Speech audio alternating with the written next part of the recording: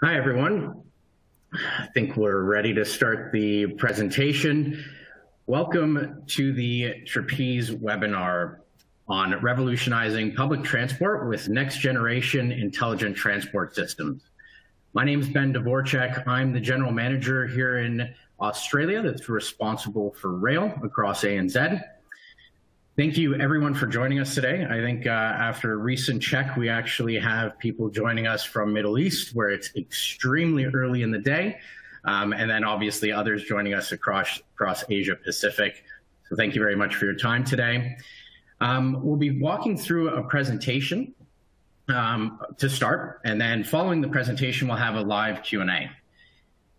During the presentation, feel free to submit your Q&A questions throughout. I'll be monitoring them throughout the presentation. Then following, we'll come back to answer some of those.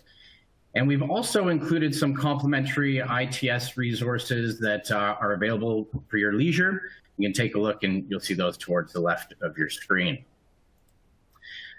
So I wanted to start with a little bit of an introduction overview of Trapeze. For those of you who don't know, we're part of a parent company called Constellation Software that is totally focused on developing technology for niche industries. Now, under Constellation is a brand that was just actually introduced last week, and that brand is Modaxo. Modaxo brings together dozens of businesses across our portfolio that are focused on providing technologies that move the world's people. So all 12 of these businesses work together through Modaxo and then independently as well. And the business really is focused on one thing, and that is delivering technology solutions that connect people and places and people with each other. So as you can see, Trapeze is part of Modaxo. We've got about 2,000 employees and 40 offices around the world. We like to set up our offices as close to our customers as possible. Really, all of our people thrive on working with transport organizations to deliver dependable, integrated solutions across all modes. So you can see down there, we've got buses, taxis, ambulances, ferry, rail, and really providing that integrated experience, sharing insights from all departments across a transport authority. So the solutions we provide continue to grow with the transport industry through feedback that we receive from customers and partners around the world. So quick overview into some of the things that we're proud about. We've got hundreds of customers and transport authorities and operators working with us to develop technology and then working with us to utilize the technology to provide better services. And we've been doing this for about 50 years. So our presentation will speak to the various ITS deliveries that we've done. And one of the things that really touched me when I heard about it was our work with Zurich, Switzerland, where they've been using ITS for over 50 years. Now, I don't know if you've seen the box 50 years ago, but very different to what it looks like today. And by box, I mean the technology on the vehicle. But we've been working with them to sustainably keep that technology up to date. And they're using the latest and greatest today and what are the most advanced users to provide that integrated experience to their riders within Zurich. Now, everybody's aware of Transport for London, a world leader in transport technology, also utilizing the ITS solution to manage 7 operators, all delivering that integrated experience to 8 million passengers in the City of London. Now, as you can see, we're involved in multiple modes. As I mentioned, our solutions actually work to support the delivery of services into rail. We've also got the largest taxi fleet utilizing our in-vehicle technology in Dubai. And for those of you that have been to Dubai, taxi is an integral part of how people move. Very, very hot environment. I'm extremely proud to be involved there with the RTA. And then supporting autonomous buses. So there's a lot of discussions now about electric buses, about autonomous buses. David will speak to some of those, but we've been working closely with transport authorities to support that integration of a new autonomous bus into fleets. And then really, I think, mobility as a service, there's all sorts of definitions and different levels of maturity in mobility as a service. And we've been working with Denmark to integrate all modes of transport, across Denmark, across 4 different authorities. I think majority of that work sits with those involved at the political level, but supporting from a technology perspective to allow that integration to happen. So all of these transport authorities that work with us, the industry groups that work with us, they challenge us every single year to further innovation. So they challenge us to get more out of their technology. We build that into our technology and provide that out to other customers and transport authorities around the world. So introducing our speaker. David's an interesting fellow. He's been doing this for a long time. He has a great understanding of intelligent transport systems and how they've evolved over the past 20 years and likely before that, as he is quite studious in the subject. You can see David's completed his studies in engineering and has his MBA. He's also delivered ITS training in places across Asia Pacific like Hong Kong, Malaysia, all across Australia. David's passion is to support transport authorities and operators in achieving their goals and securing a sustainable future with world-leading technology. He's also presented at many events and written numerous papers, including contributing to the book Transport Innovation, A New Era for Australia. But there's more to David than meets the eye. Apart from keeping across technology developments, he also likes being a trendsetter. So you might not see it when David opens his screen up, but he's, he sets goals, and one of the interesting goals is learning how to ollie. And if you don't know what an ollie is, it's a skateboarding trip where you don't use a ramp, you just kind of hop on a skateboard. You don't use your ramp or your hands. I've never been able to do it myself. And so he's mastered that, and now he's taken to the water, and he's learning how to kite surf. So for those of you that are familiar with kite surfing and know the local spots, especially here around Brisbane, you might see David kite surfing and practicing his skills there. So I will hand over to David, who will show his camera there shortly, and we'll go through David's presentation, following which we will move into Q&A.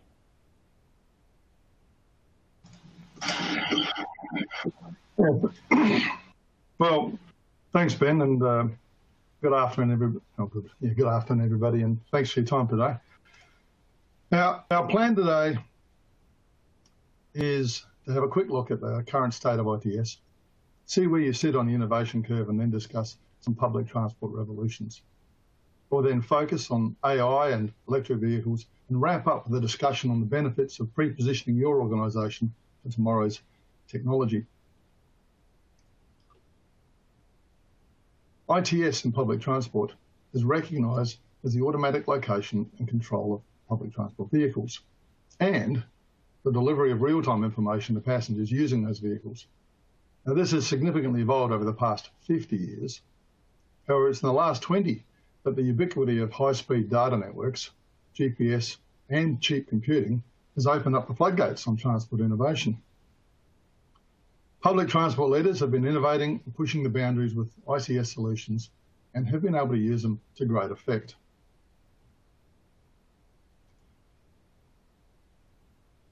Let's get this. In London, Transport for London, they've empowered their operators and then they've monitored their performance and deriving payments and penalties from these metrics. In Singapore, historically, there were only 2 commercial bus operators with little to no visibility of their performance. After the LTA implemented the Trapeze ITS system, well, they were then able to successfully open up this duopoly to new operators and deliver the public transport services that passengers wanted. Now, as we know, Singapore is actively controlling their vehicle numbers.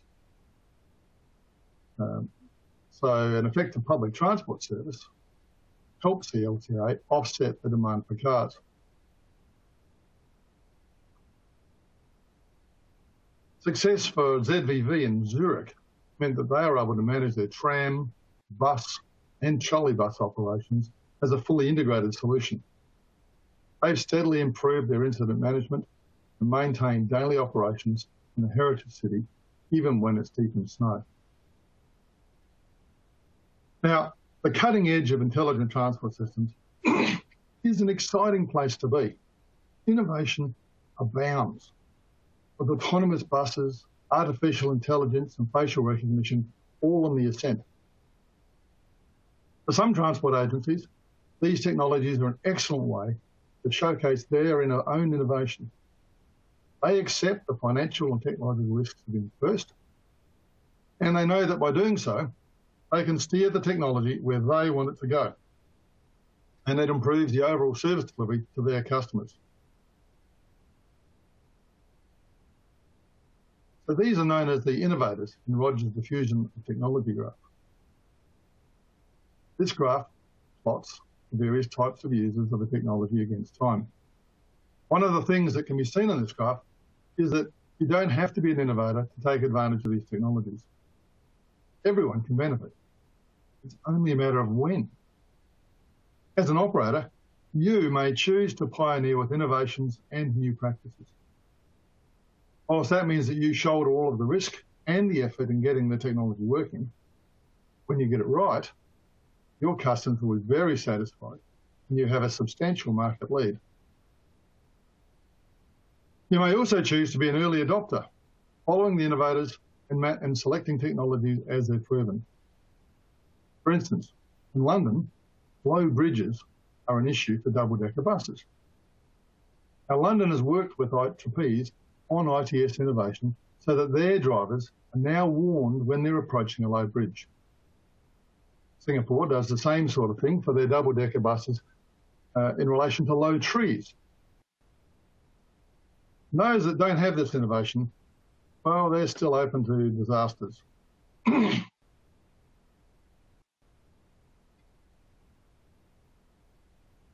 With the issues worked through by the innovators, as an early adopter, you know that technology is ready for your use.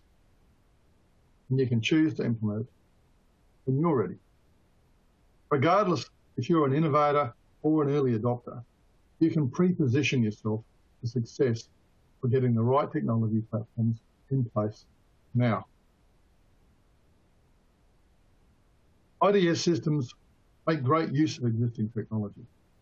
By working with the leading transport agencies, vendors like Trapeze have ensured that they can also support cutting-edge technology, such as autonomous vehicles, electric vehicles, IT for PT, and artificial intelligence. At times, though, innovation is driven by necessity. In 2016, there was a major tram accident in London. Sadly, 7 people died. 19 were seriously injured. The cause was determined to be driver error, resulting in high speed. So after the event, Trapeze worked with TfL on helping to solve this problem.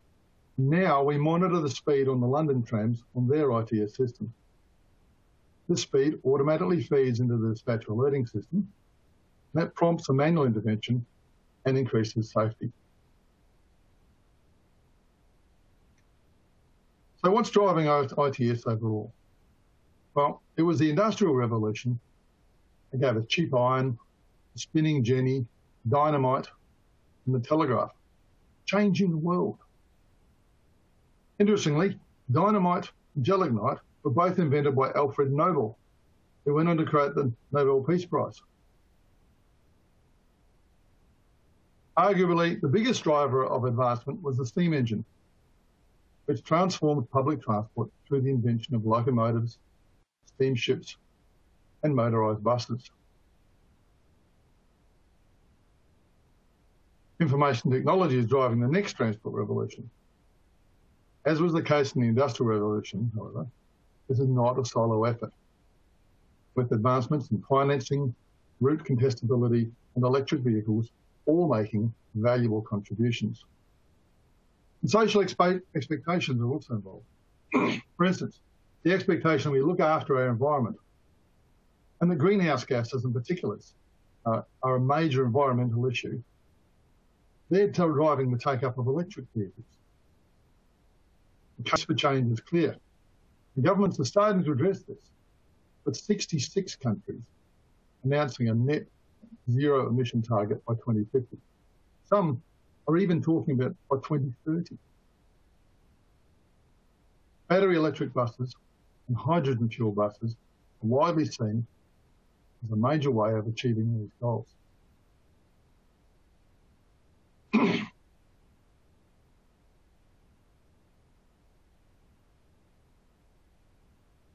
The zero-emission vehicles seem to be straightforward enough. You combine batteries with electric motors, away you go. Yet there remain issues over range, recharging and financing. The industry has resolved many of these issues with lighter vehicles, better batteries, and a range of charging stations. Vehicle ranges around 180 to 200 kilometres per day, and the expectations are getting up around 250 to 300 kilometres. Governments have recognised that the CapEx, OpEx dilemma, they've recognised that, and funding for vehicles is being modified, and they're working on alternative financing structures. Now, ITS is being used to plan and support the operations based on the more constrained range of electric vehicles, where it factors that it has to factor in the need to change the batteries at selected waypoints, deals with the mixed fleet as operators transition out of the old diesel vehicles.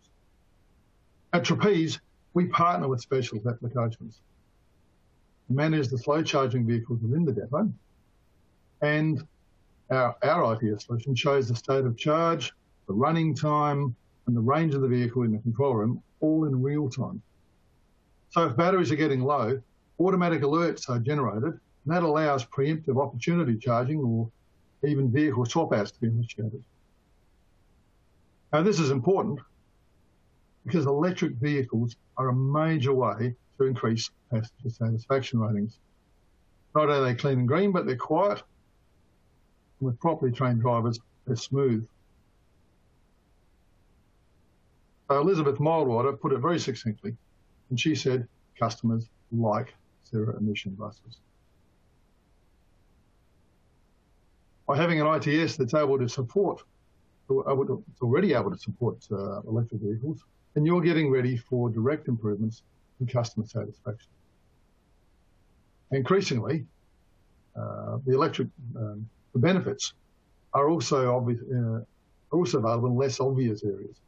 So in Shenzhen, where they moved their entire fleet of 6,000 vehicles to electric buses, right, as innovators, they gained the expected benefits of lower running costs and higher availability. They also identified reduced complaints around depots due to the lower noise level.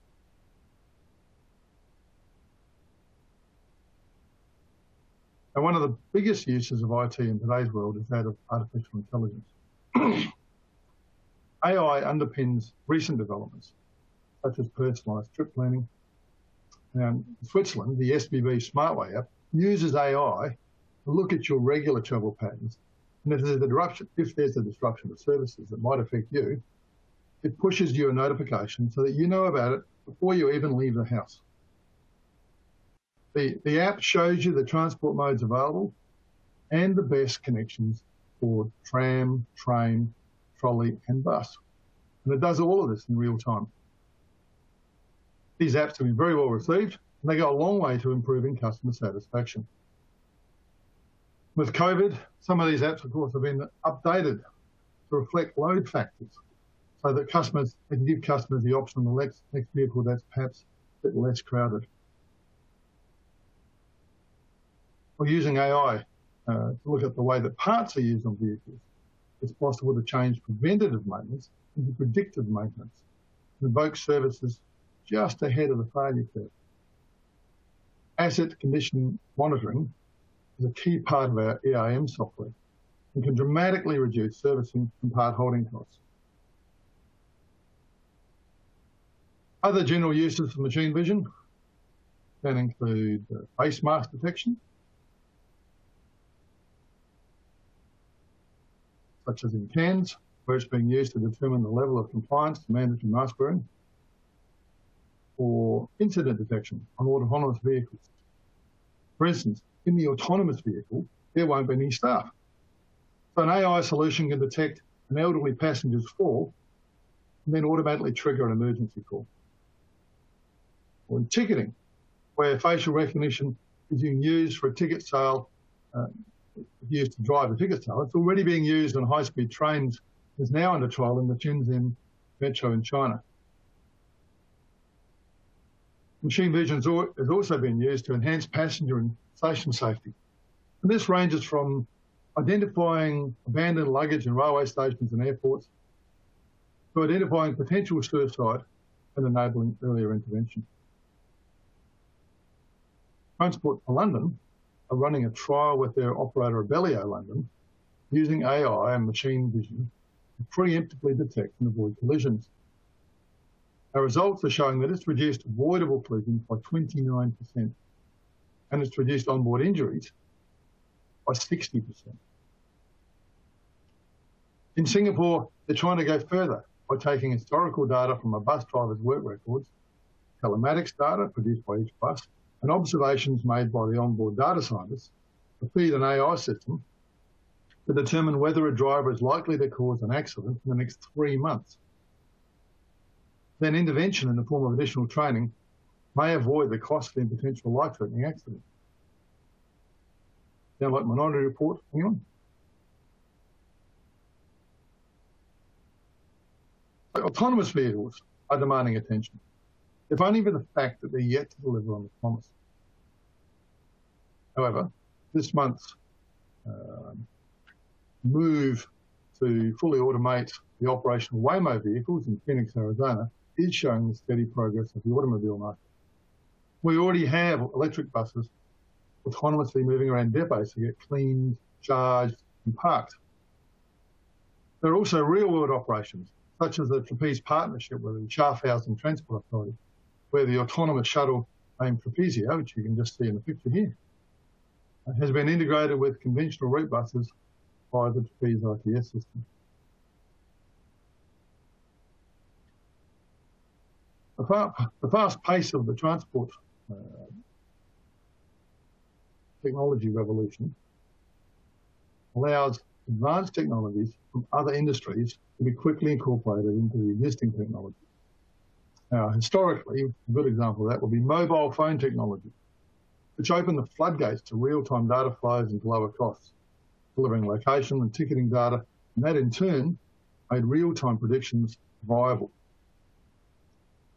If you're an innovator, you'll want to be aware of what's on the horizon.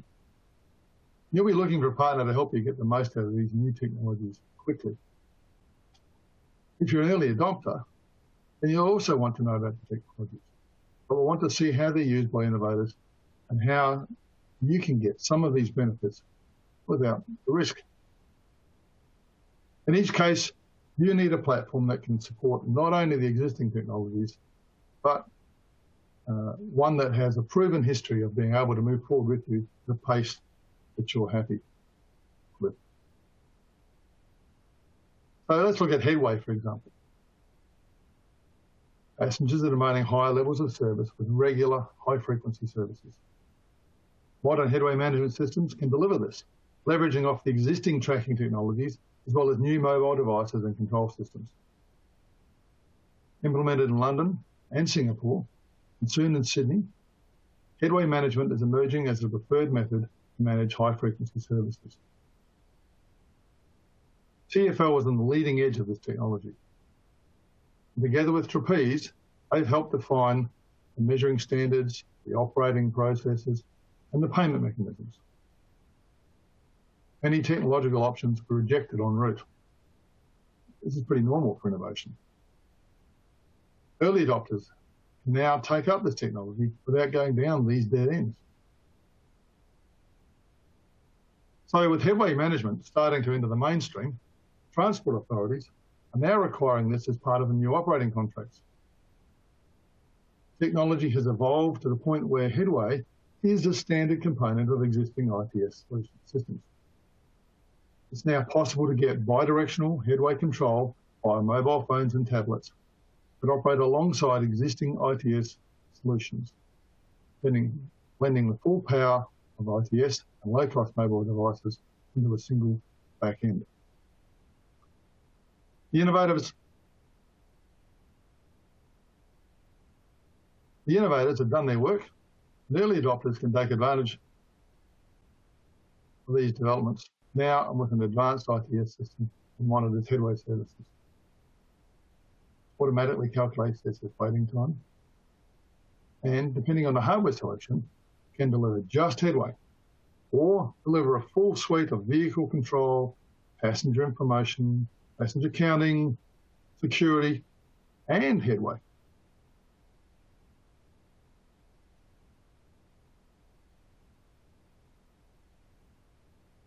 I'm in a bit of trouble with my slides moving around here, so bear with me. So worldwide, the trend to outsource operating contracts for public transport is getting stronger.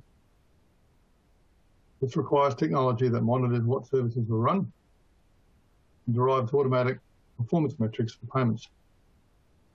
These capabilities are available right now to all operators and agencies for modern ITS systems. Underpinning these outsourced contracts, some authorities have invested in a performance management system that collects the performance data whilst at the same time delivers the operators a mechanism to allow them to deliver a quality transport system to the city. We're seeing this in both London and Singapore, where they recognise that the authority needs data. And if they want the operators to improve, then the operators need to be able to control their fleet. So for instance, London wanted to headway manage a large proportion of their routes. The Trapeze ITS solution allowed Transport for London to monitor the operator's performance and, by using the same system, to empower the operators so that they are able to maintain this performance even as the average road speed dropped from 18 down to 14 miles per hour. Because bus and tram ITS systems are delivering more efficient operations by providing real-time visibility of the fleet's performance and a means to actively help drivers deal with these disruptions, they're fundamentally changing the way that companies operate services. So, what's the best way to be part of this revolution? There's been a lot of discussion over the years on if it's better to be an innovator or an early adopter. Innovators require vision, money, and a culture that accepts that some paths are dead ends. The newest technologies are, by definition, innovative, but they're also immature. And working out how to use them takes time and experience. There are also financial considerations at play. For example, electric vehicles are on the cusp of widespread availability. But even with a full understanding of how you're going to use these vehicles, the full replacement of fleet has a large capital outlay and maybe 10 to 15 years away. Innovation is typically a team effort. And Trapeze works with innovators all the time to develop ITS technologies, blending our experience with our customers' drive and vision. Now, if you're an early adopter, you don't get the long lead time and the publicity of the innovators. But by following closely behind, there is still opportunity to deliver great services to your passengers or to differentiate yourself from the competitors. Now, importantly, for commercial operators, there's still plenty of opportunity to reap the financial rewards of higher efficiencies and lower costs. Early adopters can pre-position themselves by looking at areas such as an ITS system, which has matured and supports a mixed fleet of traditional vehicles as well as future autonomous and electric vehicles.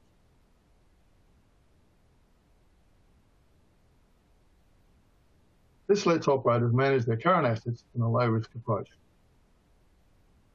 whilst allowing for the incorporation of new technologies as and when required. ITS systems can deliver control and performance benefits immediately, and by being technology ready, will support you well into the future.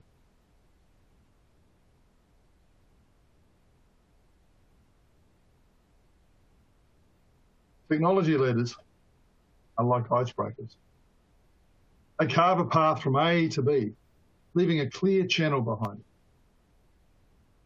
As a transport operator, you might prefer to be less like an icebreaker and more like a passenger ship. As long as you're happy with the direction taken, you can safely follow immediately behind, give your passengers a trip that will truly delight them.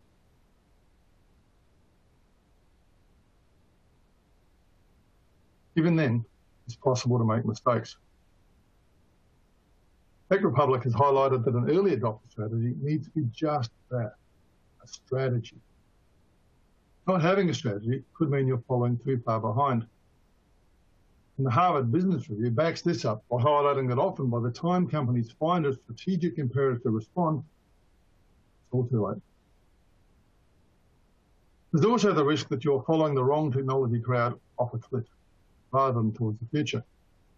You may fail to learn from the mistakes of the leaders, repeating their errors whilst they move on to far greener pastures. But whilst these are real risks, they're manageable, and working with the right partners can help mitigate them. Early innovator or early adopter, the PEs can be your pilot, guiding and assisting you towards your destination, avoiding problems and potential dead ends.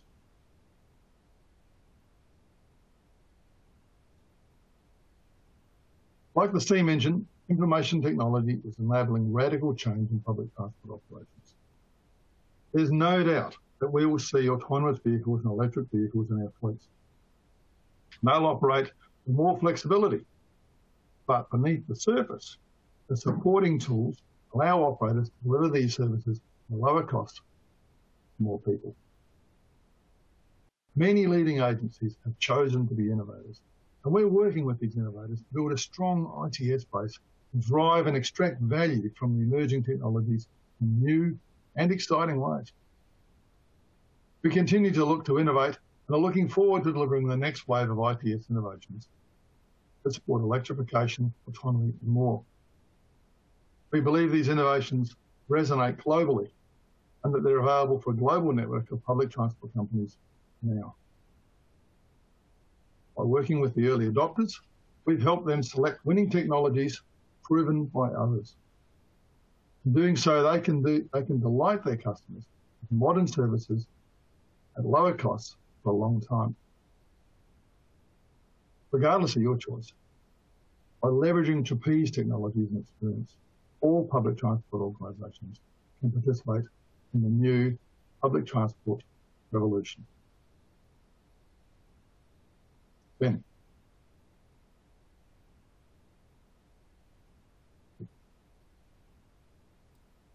We're open for questions, Ben.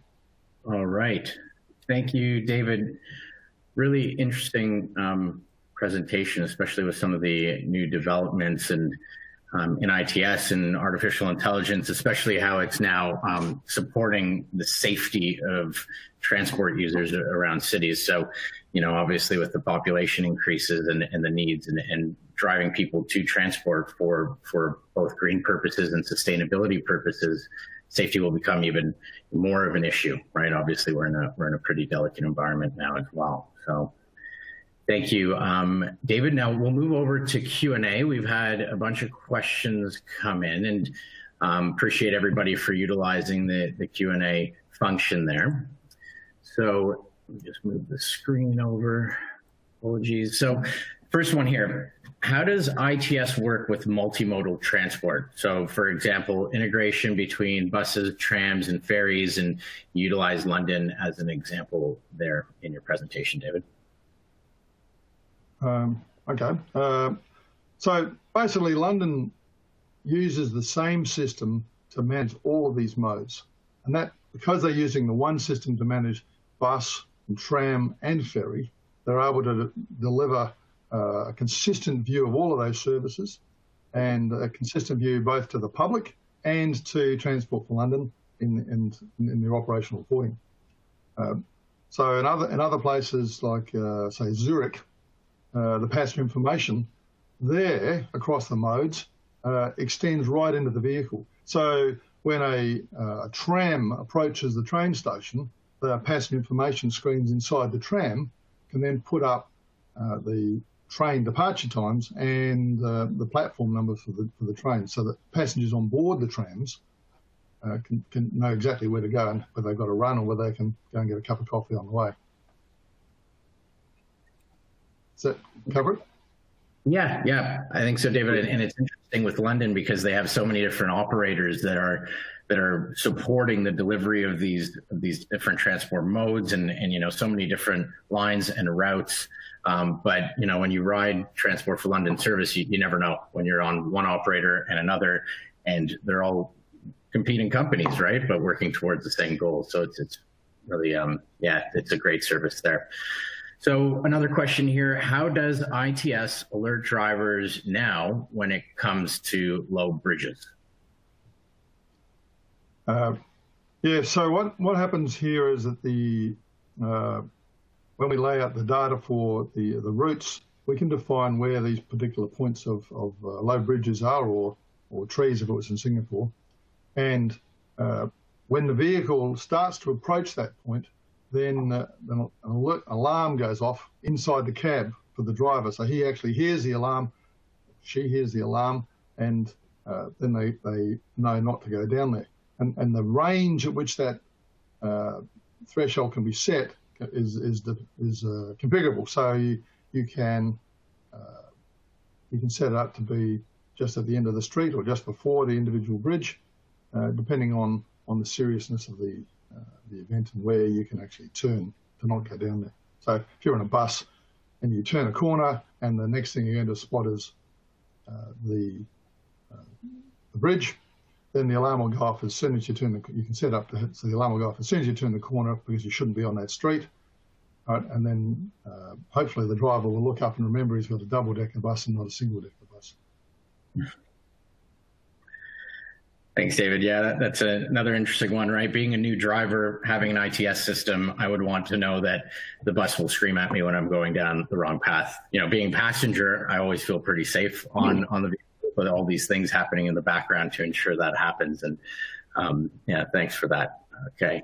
Yeah, well, it's interesting that in buses and the ITS system, the off-route system will tell the bus driver that he's gone off-route anyway, but this is an extra, where we're actually saying if you go off-road, it's dangerous. There is a bridge there that's going to cause damage, so don't do it. So you wouldn't normally get a screaming alert if you've just gone off-route, but you will if there's a damage point ahead. All right, another one here. You know, a lot of talk about headway, and this question centers around headway. So how does headway management help the operators, and how is it measured? Yep. So headway is primarily aimed at making life for passengers easier, less stressful, so that you can show up on a high frequency service. You would just basically show up at the stop without having to check the timetable and say, oh, the bus is due. You know, you just show up, and if you have confidence that the bus is going to show up within the defined time, and not show up as after, say, 20 minutes and then be followed by 2 or 3 other buses, if you've got confidence that every 5 minutes there'll be a bus, that's a very good system to have, and you would just roll up at the bus stop on a whim. You won't even check the timetables. So headway is all about each bus driver being told when he's at the stop how far ahead the other bus is in terms of time. And then he can say, well, if I'm running to a 5-minute headway and I'm currently at 3 minutes, I'm too close. So I might then just take my time driving out. When I pull out from the bus stop, I won't pull out like Mad Max. I'll pull out very cautiously. I'll let a few more vehicles pass, and I'll burn a few seconds to help spread the distance so that I'm going to be 5 minutes away from the bus in front. So they do that. And in some places, because no one really wants to sit there and wait for 20 minutes when there's a 5-minute service and then have 3 buses arrive. That's just, it's not good from anyone's perspective, because the first bus is packed to the gills and the next 2 buses are going to be empty. And you will catch the first bus because you just waited 20 minutes for it to come. So they have in the ITS system in Singapore, they actually have an alert, which is a 3-bus bunching alert. So if the system detects that there are 3 buses bunching up, it will alert the control room that these buses are bunching, and then they can do something about it from there. I guess one of the things about headway is that when you're doing it, you can monitor and measure it. It's a measurable thing. You know, if we've got that 5-minute service and a passenger knows it's 5 minutes, then on average they're going to wait about 2.5 minutes if they just show up. So if the service extends out to 6 minutes, right, then on average they're going to wait 3 minutes. And that extra 30 seconds is excess waiting time that the passenger wouldn't normally have to wait. And that's what we measure. And It's the extra time that the passengers wait. And we can measure that, and we do it on a per bus basis. We can report on it by a route or by time of day or by month. When you average all of these numbers out across the whole route for a month, you get a measurable number, which you can then say, that's how we're performing. And, we're okay with that, that's good, or we want to drive a performance and using financial incentives to drive it down, which is pretty much what London does.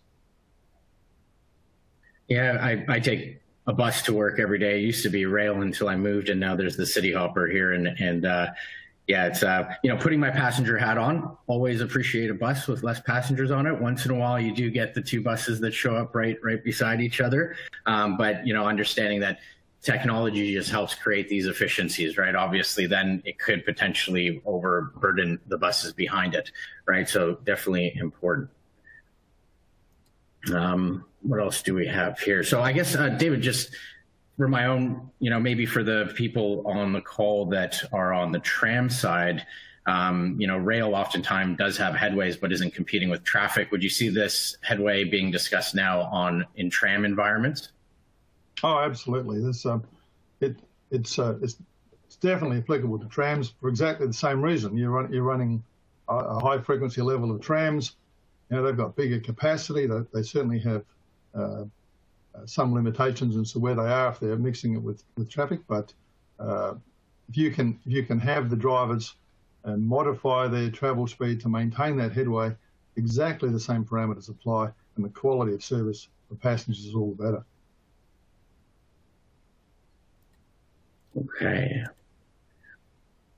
So how can cities use ITS to deliver quality based on services to the public? Well, I guess there's a couple of things that probably come out of this.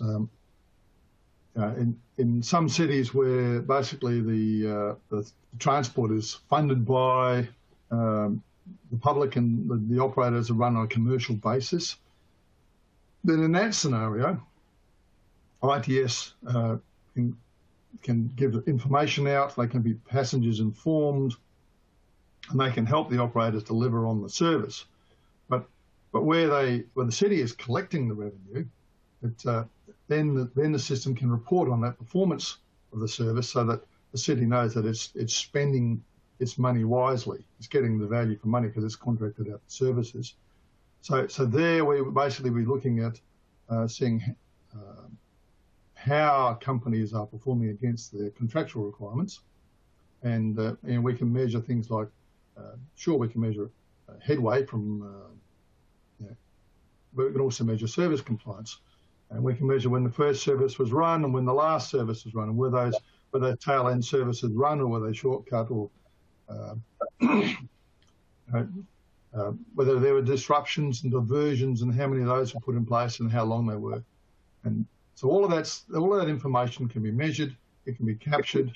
We can even capture in it reasons for performance. So if there is a reason for a particular disruption, then the operator could, in the right system, could just enter into the system that we didn't have any control over this. There was a big event in the city. There might have been a terrorist event, and therefore we couldn't go in. And then the authority is in a position where they can say, understood, not an issue, and I'm not going to penalise you for that. Whereas if they just go, well, the driver wanted to get home early, so he turned short, and then that probably doesn't cut it. Yeah, and I really like the part of that question where it's based services to the public, because oftentimes, we understand there's a return on operators and authorities using this technology to do, meet their KPIs, create efficiencies in a variety of areas, and also respond to events dynamically and proactively, right? Sort of start putting those plans in place. But, the end result is providing better service to the public. So at the end of the day, it's the customer that's benefiting as well, which is the important part as well. So we've got a good question here as well. So this one just came in recently. And so can the ITS system support network optimization, utilizing automated historical data to improve future planning. So there's a second part and I guess a focus area, and especially when drivers try to wait at bus stops to meet timing points. So the answer to that is yes. There's two components that come into this. The first one is that you have to be able to determine when you're going to arrive and how long you want to wait for that. But if you're optimizing the timings, then that typically is done in the planning stage, but the ITS planning can be made very, very sophisticated. There's already a lot of sophistication in the planning that takes into account a lot of historical data, and that includes average travel times and that sort of stuff. There's a lot of work going on now using AI to delve into that, go further, and factor in. And I know Trapeze, we're doing a bit of investigation into this sort of stuff, where we can basically factor in other events like major city events, weather, traffic flows, and you fold all of that into the algorithms, and then you come up with predictions to what things are going to be like based on those parameters. So if it's going to be raining tomorrow, then maybe the travel times will be different and the arrival times will be different. So the second part of that question was related to when the driver waits at the bus stop to meet timing points. So I think there's, looking historically, when a driver has at these timing points waited a little bit longer than anticipated, can that then be fed back into the planning process to improve the plan to make it more realistic, deliverable? So there's a couple of things there. If the drivers are consistently waiting at the bus stop, then obviously that would be, it's more unrelated to the drivers and more related to the bus stop, and that can be definitely fed back from, it's identified within the ITS solution, then fed back into the planning solution. That could also be tied back to the individual drivers, so that you could say, well, this particular driver is spending too long getting out of that particular stop. And maybe there's a local cafeteria nearby, and then the layover point, and he was picking up a few extra donuts. And that's a regular thing. But the ITS system on its own won't cater for that, but it can identify it so that you can go and have a chat with your driver about the need for more physical exercise and getting out on time.